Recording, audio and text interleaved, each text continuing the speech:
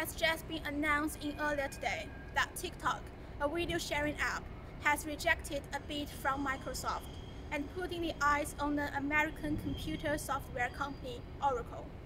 A week ago, the Trump administration has threatened to ban TikTok by September 20th and ordered Honor ByteDance to sell its U.S. business. The U.S. government says the app's Chinese ownership represents a national security risk. This Monday, TikTok said it had offered a proposal to the Treasury Department that aimed to address the Trump administration's concerns. Under the terms, TikTok would bring on Oracle, a business software firm that is close with the White House, as a trusted technology partner.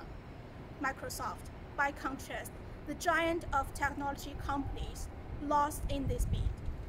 At the same time, TikTok denied it has shared user data with the Chinese government and said it would not do so if asked.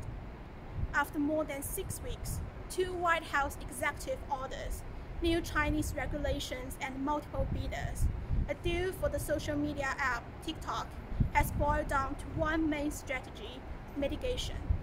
Back to you, Tanya.